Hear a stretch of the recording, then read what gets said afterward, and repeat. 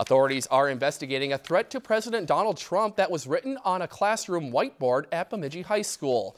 These images, which were shared on social media and with our newsroom, show messages written by students on a classroom dry erase board. While one reads expletive Trump, the other reads, quote, "If no one kills Trump, I will do it myself," end quote.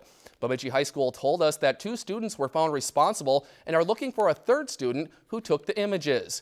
We reached out to Bemidji Area School Superintendent Dr. Jim Hess, who told Lakeland News that due to an active investigation by law enforcement, they will not be making any statements at this time.